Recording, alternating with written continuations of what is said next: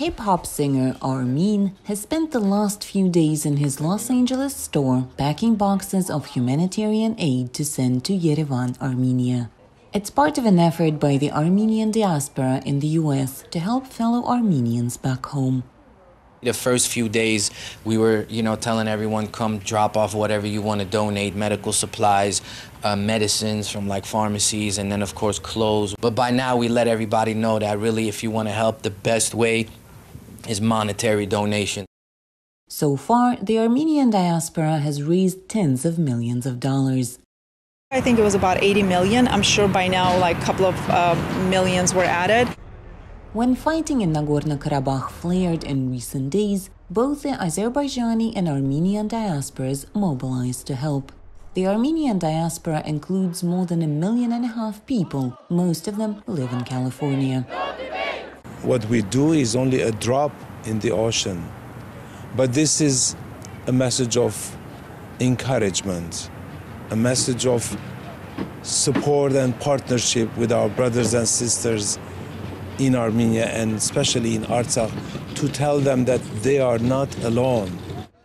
The Azerbaijani diaspora has united to help their homeland.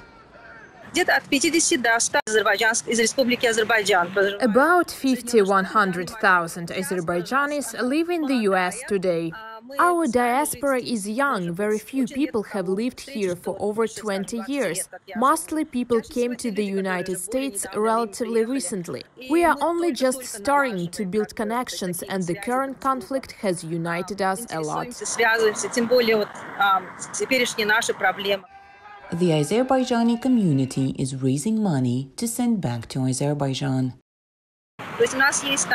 We have dead, we have wounded, buildings are damaged, people need help. Not just financial help, but also moral support. We do what we can, raise money. People are happy to help.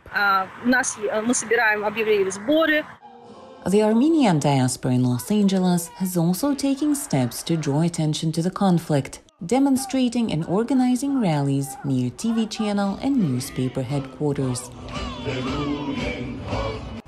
Some U.S. politicians are speaking out.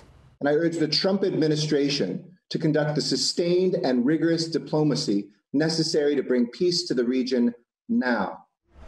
As the fighting over the disputed Nagorno-Karabakh grows worse, the International Committee of the Red Cross says civilians are bearing the brunt, with civilian deaths and injuries reported on both sides of the conflict.